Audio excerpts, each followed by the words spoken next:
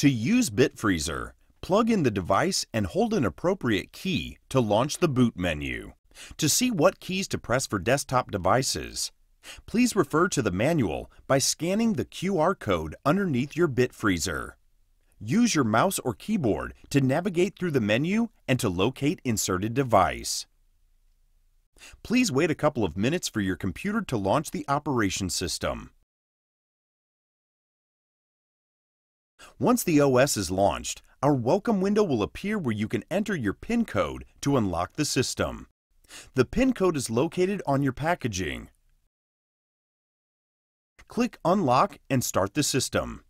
Applications will appear on the desktop where you can easily navigate with your mouse. To create a wallet, simply click on the BitFreezer logo at the top left corner and choose your currency. Thank you for watching our introductory video on how to use BitFreezer. We are looking forward to keeping your assets safe.